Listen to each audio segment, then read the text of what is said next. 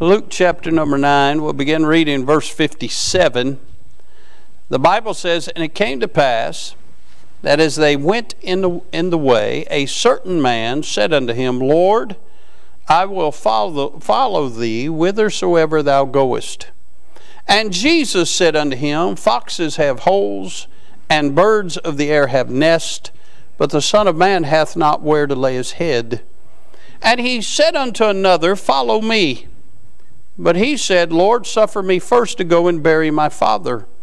Jesus said unto him, Let the dead bury their dead, but go thou and preach the kingdom of God. And another also said, Lord, I will follow thee, but let me first go bid them farewell, which are at home at my house. And Jesus said unto him, No man, having put his hand to the plow and looking back, is fit for the kingdom of God." Let's pray. Father, we love you. Thank you for the good singing tonight. Thank you for the good testimonies, the good prayer time, the good fellowship we've enjoyed. And thank you for being a good God. Now, Father, help us from the Word of God. Strengthen our faith. Lord, increase our faith. And God, help our hearts to be established in faith. And then certainly edify your people.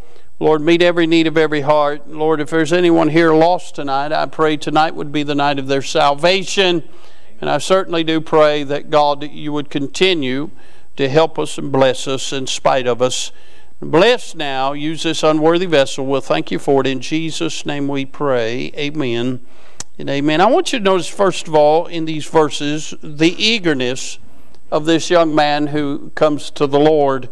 Look at verse 57. It says, "And it came to pass that as they went in the way, a certain man said unto him, Lord, I will follow thee whithersoever thou goest." What an eager young man who says, Lord, I'm going to follow you. Can I say this is an honorable young man? First of all, he calls him Lord. He doesn't refer to him as rabbi or master. He calls him Lord. He's honorable. He says, Lord, and he has honorable intentions. He says, I'm going to follow you wherever you go. I'm going to be there. I mean, that's honorable. How many times have we known people or been in services where people will say, I'm going to follow Jesus. I'm going to do something for the Lord. I'm going to get more involved. I want to give more of myself to the Lord. I mean, it's honorable to do those things. We see this eagerness in this young man. A lot of times we're very eager for a while. Notice, if you will, the example the Lord gives him. I mean, the Lord doesn't tell him no. The Lord doesn't tell him yeah. The Lord doesn't say yeah, right.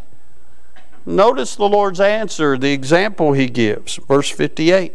"And Jesus said unto him, Foxes have holes, and the birds of the air have nests, but the Son of Man hath not where to lay his head." Jesus always used practical things to prove a point. He said, foxes have holes. The birds of the air have nests. He said, but the Son of Man doesn't even have anywhere to lay his head. What an example. This young man said, I'm going to follow you wherever. And Jesus said, you better think about that. He said, all you know is a comfortable life. You go to the same place, lay down, go to bed at night. You have your aspirations in life. He said, but I want you to understand what you're signing up for. You know, the foxes have a place, the birds have a place, but I don't have a place. A lot of times we're real quick to say, Lord, I want to do something. But we realize there's a whole lot more involved doing something for God than just showing up on Sunday and Wednesday. Now, then I want you to notice, if you will, the excuses that we find in these verses. Look, if you will, in verse 59. The Bible says, and he said unto another, follow me. But he said, Lord, suffer me first to go and bury my father. How many services has God spoke to somebody's heart and then they offer an excuse? Look in verse 61. And another also said, Lord, I will follow thee, but let me first go bid them farewell, which are at home at my house. Notice both of these people have good excuses. Both of them are saying, Lord, I have something pressing. But notice what the real problem is. In both excuses, in both verses, it says, suffer me first or let me first. They had a me first attitude. You know why people won't serve God? They have a me first attitude.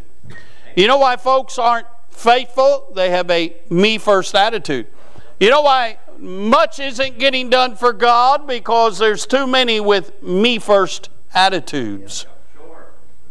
Folks offer excuses as to why they cannot do what the Lord is bidding. Can I say, can you imagine if the CEO of your big corporation called you up and said, I want you to come and meet with me and have dinner, and you said, well, I would, but I got to go on my lunch break to Target. Do you think your CEO would appreciate that? Huh? Miss Marcy, I don't know who the president of Farm Bureau is, but if he called you up and said, Marcy, I need to see you, and you said, well, I got to go to Dollar General. Huh?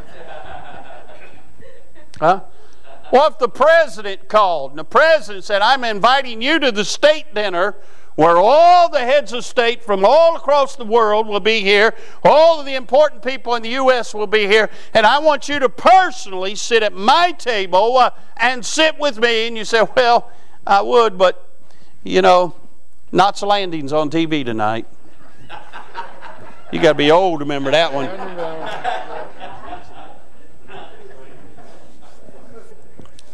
How do you think the president would take to that? I would, but, you know, Walmart's got a big sale.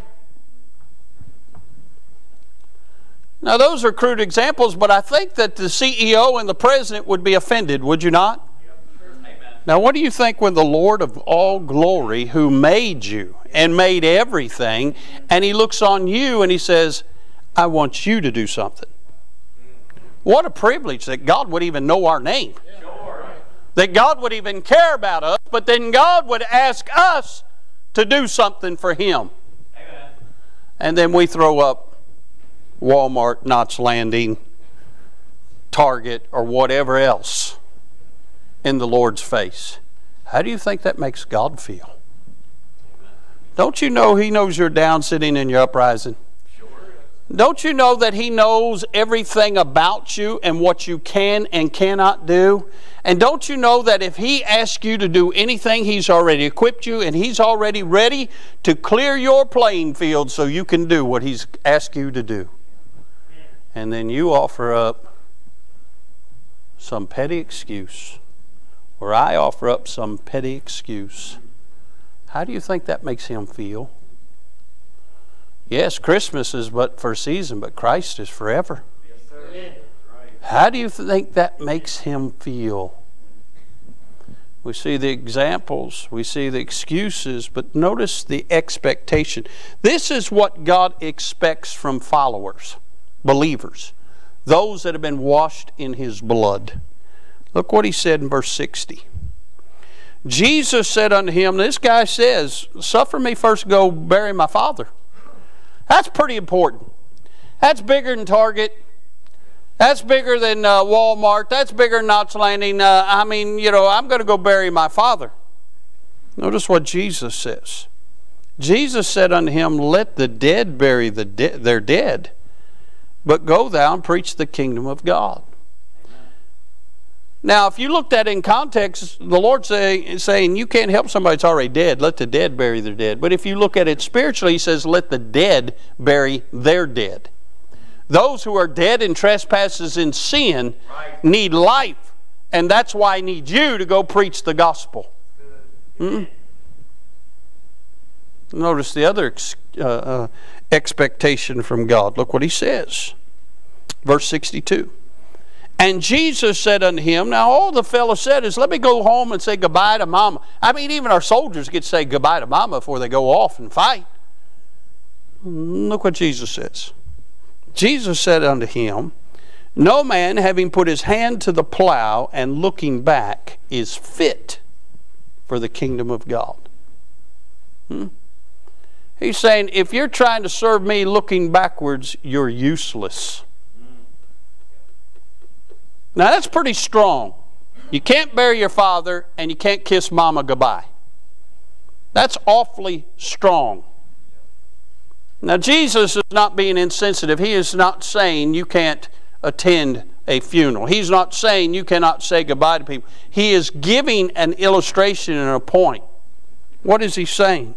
He is saying that a follower of Jesus Christ, first of all, must sacrifice. Amen. If you're going to live for Jesus and truly be the follower that He expects you to be, there are some things you're going to have to say, I can't make it. Jesus is more important. Amen. Now, all across Christianity and all across Baptist churches in America, Wednesday night services are becoming a thing of the past. And the reason a Christian school will schedule something on Wednesday night is because too many Christians for too many years have been saying, Lord, Wednesday night's not that important. Right. It is to Jesus. It is. Right. Yes, sir. It is to the local church. Now again, I'm not talking about being providentially hindered. I'm talking about folks not willing to sacrifice. There are sometimes you've got to tell outside activities, no. I'm not going to do it because Jesus is too important. A follower in Jesus must sacrifice. All things are lawful for me, but not all things are expedient. In other words, Jesus is more important than what I even have a right to do. Amen. Can I say? Followers of Jesus must not only sacrifice, but they must be selfless. Can't have a me-first attitude and follow Jesus. Amen. You got to be selfless. Huh? It amazes me the petty excuses that you get why people can't come to church. I understand when you're really sick and you're contagious, please don't come. But I promise you, talk to her, she's not feeling good right now. I'm sitting here right in front of her about ready to start screaming and her head's pounding anyway. All that sinus and everything. She don't feel good, but she's here.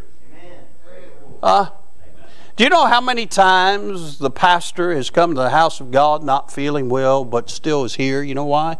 The pastor has to be selfless. But I got news for you. The old adage, what's good for the goose is good for the gander. From the pulpit to the back pew, we're all to be selfless. Amen. I said a few weeks ago, and some of you got mad, but sometimes you just got to suck it up, Buttercup. Sure. It amazes me you won't miss Good Friday. You won't miss work. You won't miss a family activity, but you'll miss church. Amen. Because Jesus don't mean that much to you. But see, a follower in Christ has to be selfless. You must sacrifice. You must be selfless. I don't know the last time I went to a family reunion because most of the time they have them on Sunday. Hello? I'm with my family every Sunday. Sure. You remember when Jesus' mother and stepbrothers and sisters come to see him and he's preaching to the multitude and his disciple says, your mother and your brethren are here. And he said, behold my mother, behold my brethren. Now, he's saying, I'm with my family. Yes. Amen. By the way, we don't find anywhere in the scriptures where stepsisters or stepbrothers outside James even believed on him. Yeah. But there was a crowd who did, and that's who he was catering to. Can I say something else about a follower of Jesus Christ? A follower of Jesus must have a servant mentality. What he is teaching them, when they said, we want to follow you, do you really? Because you've got to be a servant. Amen. Because Jesus is Lord. And where he goes, I will follow. We must be servants to him. Not servants to the flesh, not servants to the world, not servants to family. We're to be servants to him because he bought us and paid for us with his own blood. Amen. Well, now that you're about to pass out, I was really looking at this passage. I was reading some scripture and came across this passage and I was interested in verse 58. And Jesus said unto him, foxes have holes, and the birds of the air have nests. And here it is. but the Son of Man hath not where to lay his head. And I could not get away from that last line of that verse. And I want to preach for just a few minutes on this thought. Do you have room for Jesus? Amen. He says, foxes have holes, the birds of the air have nests, but the Son of Man hath not where to lay his head. Have you got room for Jesus? Now we know when he was born in the Christmas story in Luke chapter 2, it says, and there was no room for them in the inn. He came into this world with folks not having room for him. But can I say, some 2,000 years later, some that he has bought with his own blood, some that he has saved and given eternal life, given them the hope and the promise of heaven, they still don't have room for him. Sure. Do you, though, have room for Jesus? Can I say, first of all, does he have an audience with you? Boy, we shout and are excited to hear that we have access to the throne of God, and anytime we're burdened, anytime we're weighted down, we can take our petitions to him. We can boldly come to his throne. We can lay it down at his feet. We can unload on him. He said, cast all your cares upon me, for I care for you. We get excited about that we can have an audience with Jesus, but I wonder, does he have an audience with you? Do you have room for Jesus? Does he have an audience with you? Let me ask you this. Do you think about him? The Bible teaches us we're to meditate on the things of God. Sure. How much do you think about Jesus? How much do you think on heavenly things and on spiritual? Do you have room for Jesus in your thinking? I don't know how many hours a day you're awake and how many thoughts run through your mind. And if you're like me, you can't remember some that do run through your mind because you're getting old. But I wonder, in all you're thinking and all you're doing while you're driving, while you're on your job, while you're sitting in traffic, and while you're going through the course of your day, how much do you think about Jesus? Amen. Does he have an audience with you? Do you have room for him when you're thinking? Wonder about this. Do you talk with him? God speaks to us through his word. We speak to him in prayer. Sure. Does he have an audience with you? Do you just talk with him? Now, I'm not talking about them. Now, God, thou Father, that flungeth the stars out on nothing and calleth them by name, thou heavenly Father, I implore upon you to meet with me. I'm not talking about all that impressive type stuff. I'm talking about, do you talk with him? Yeah, amen. You say, Lord, I know you got a lot on your plate, but I just want to tell you I love you today. Do you talk with him? Amen. Lord, you've been good to me. I just want to thank you for that. Do you talk with him? Does he have an audience with you? Huh? You know, I was there when Miss Lisa said her vows to Brother Mike. You know, all that in sickness and in health and death do us part and all that.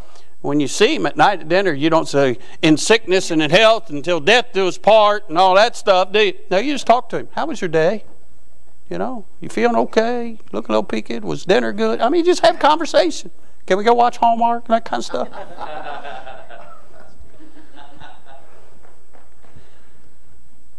Do you just talk with him? Does he have an audience with you? He made you the way he made you. He don't want you to try and impress him. He just wants to spend time with you. Do you think on him? Do you talk with him? Does he have an audience with you? Do you have room for Jesus? How much time do you spend with him?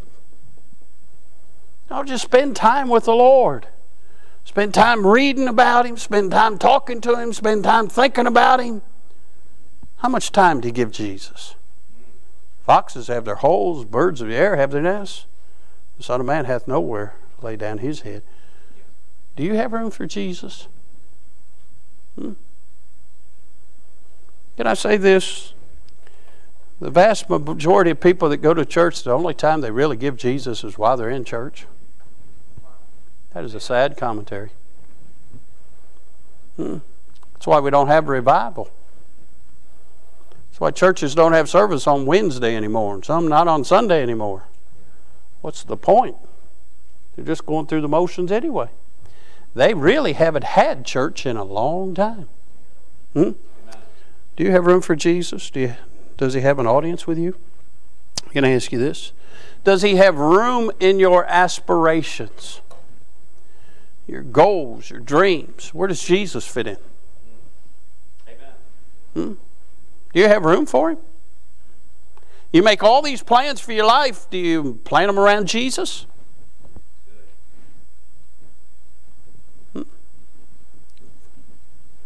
Does he have room in your desires?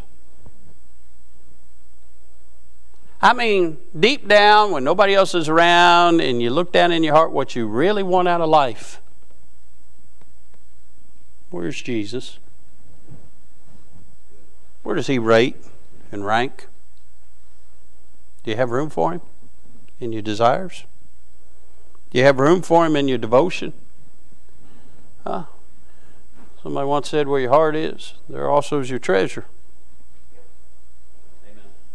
How much of your heart is devoted to him? Do you have room for him? If you was to be honest with him tonight and get out a pad of paper and start writing down all the things you love and all the things you love to do, how far do you get down before you get to him? Wow. Amen. I mean, just being honest, because he already knows the answer. Amen. Just being honest. Do you have room for him? Amen. Do you have room for him in your aspirations, in your daily events? Do you have room for him?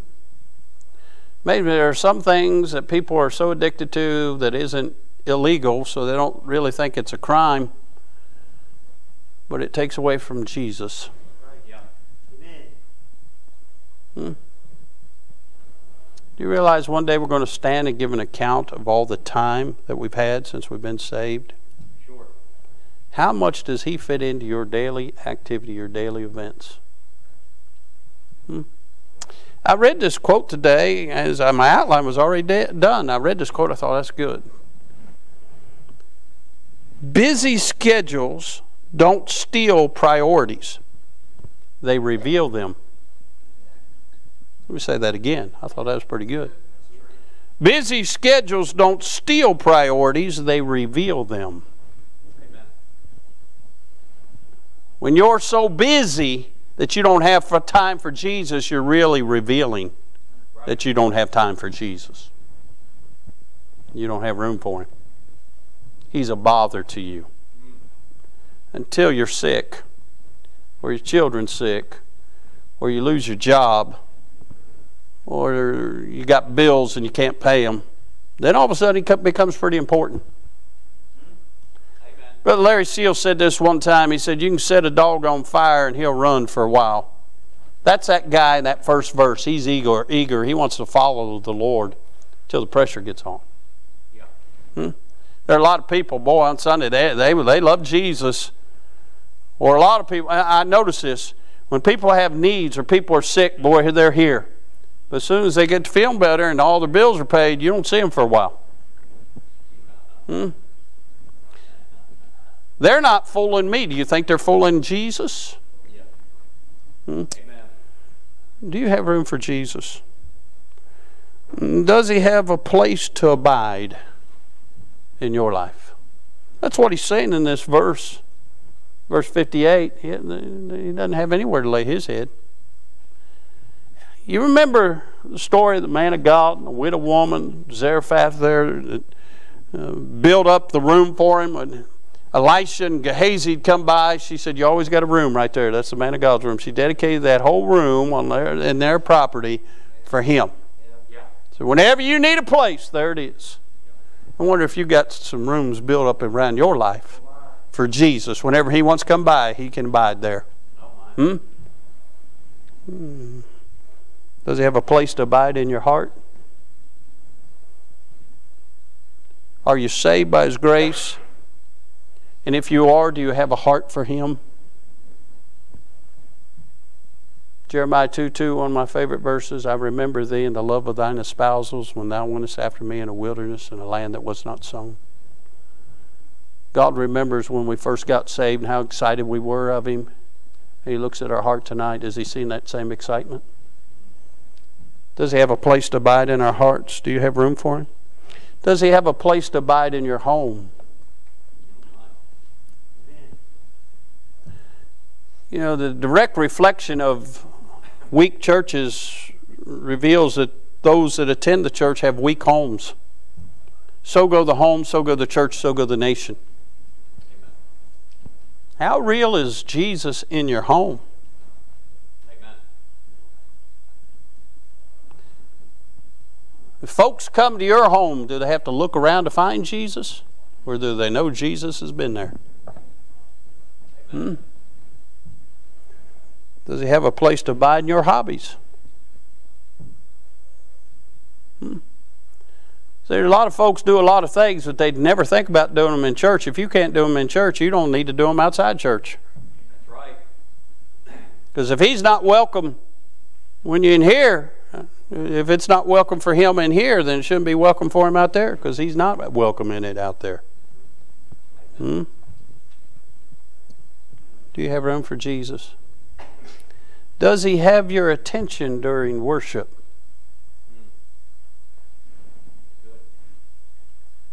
Now, I know enough about people. We get so busy, and there's so many people that realize that they have to come to church, and that's all they get out of it. They have to come to church. And they're so busy that when they come here and they sit down, that's the first time they've relaxed in about 3 days. And while they're here, their mind's everywhere but Jesus. Amen. Some people are numb. Some people, while they're sitting here, their mind's reeling is what they got to do after they leave here. I just want to know, do you have room for Him? Does He have your attention when you're here? How many times, when you remember, think back, Brother Bob. Remember when you went to school? How many times do you have to have teachers say, can I have your attention? Y'all pay attention? Y'all look up here at me? Pay attention? Huh? Well, that's what Jesus has to do every church service. Are you paying attention? Look up here. Pay attention. Pay attention. You don't think you need this, but you need it more than you think you do, and you're going to really need it next week. Pay attention. But does He really have our attention? Used to, His old building, every now and then I'd throw out there a little question. I'd give a little prizes. I'd ask people, what did I preach on this morning if it's Sunday night? You'd be amazed how many people couldn't remember. Most of the time, it's kids that remember. Because we really don't pay attention. The Bible says in the last days there will be a famine for the hearing of the Word of God. Amen. Do you have room for Jesus? Can you just give Him a little time while you're here to pay attention? We pay attention to Hallmark movies, don't we? Oh, that was a good one on over the weekend. Christmas in Rome. Did you see that one? That was a good one.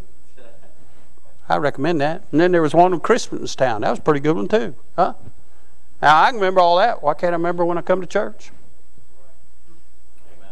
Well, you can sit and watch a movie and memorize half of it. But we come to the house of God, can't even sit here 45, 50 minutes and listen to a message, and our mind's not. Amen. Do you have room for Him? Let me say this. I appreciate a lot of you take notes and you revisit your notes and you apply the notes. That's a real blessing. But can I say this? A lot of times you can get caught up so much in taking notes that you're not paying attention. You're not hearing what's being said. Yep. Amen. Yep. If you really want to catch up on it and get it again, we tape everything. Everything's available on CD and everything's available on YouTube. You can go back and catch up on it. Take notes then. A lot of times we use that as tools to take notes to really divert our attention from what's really being said. I'm not telling you not to take notes. Some of you are already overthinking. Oh, I can't take notes no more. Brother Doug said not to take notes. I didn't say that. Just while you're taking notes, make sure you take note of Him. Let me say this lastly, because some of you have gotten real pale here tonight. I'm just asking a question. Do you have room for him? You know what? If you're not guilty, then you don't have anything to fret about. You're not guilty, you can go on about your business. But if you got real quiet and you're getting real pale and some of us get close to heart, might need to pay a little bit more attention to him. Amen. Sure. Let me say this lastly. Do you have room for Jesus? Does he have your abandonment? Amen. You don't hear preaching on being abandoned to God anymore.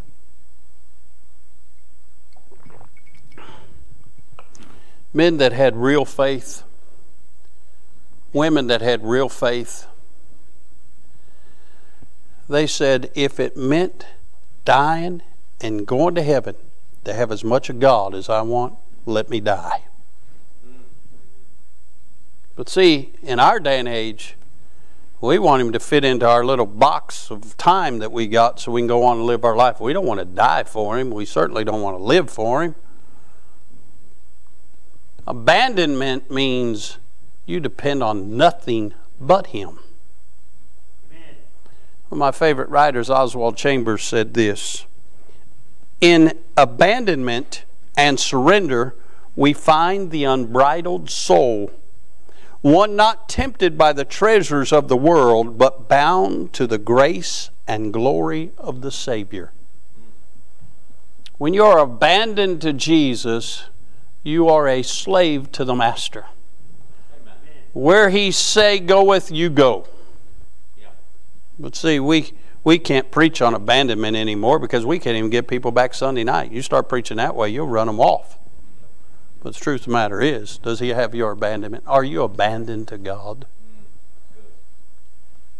Paul wrote it this way in Romans chapter 12. I beseech you therefore, brethren, by the mercies of God, that ye present your bodies a living sacrifice, holy, acceptable unto God. Not acceptable unto the community, not acceptable unto the workplace, not acceptable unto your family, not acceptable to everybody else, acceptable unto God. Does he have room for you? Or do you have room for him? Goes on to say, which is your reasonable service. That's reasonable considering what he did for you. He went to Calvary for you. He was beaten. He bled and died for you. He took your sins so you could go to glory. Goes on to say, and be not conformed to this world, but be transformed by the renewing of your mind. That gets back to thinking about him. That ye may prove what is that good and acceptable and perfect will of God. Let me ask you again, do you have room for Jesus? Or do we just get churchy on church days, and do we just get holy around Christmas time, or do you really have room for Jesus? Because I can't help but think that if we really had room for Jesus, more of the community would take note, and more people would be flocking to see more about this Jesus we serve. The indictment of today is they look at us and they didn't see enough worth coming out to see. Yeah.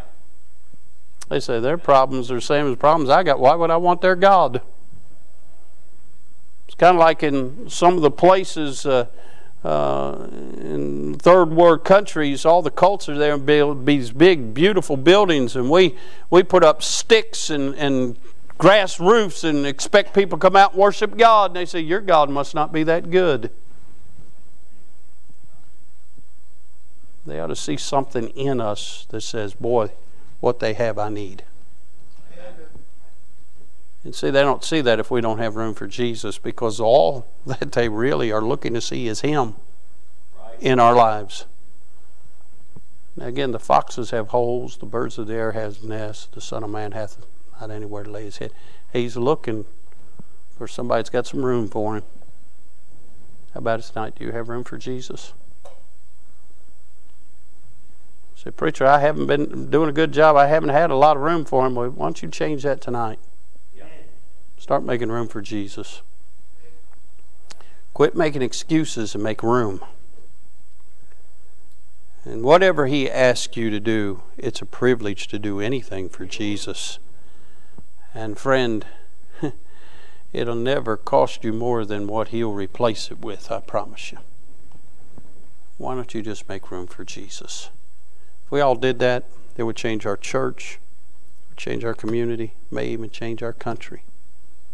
But it certainly will change you and your home if you'll make room for Jesus. Let's all stand. Brother Clint, get a song of invitation. While they're picking out a song, let's have a word of prayer. Father, we sure do love you. God, forgive us of the times we don't make room for you. Forgive us of the times that you stand outside the door and knock, like in Revelation chapter 3. Just wanting to come in and sup with us, and yet we're so busy we don't take time to sup with the Master. Now, Father, I pray you'd speak to hearts. You already have tried. But just like we said early on, when people want to have self-justification, it's going to take you to open their eyes for them to ever get the help they need.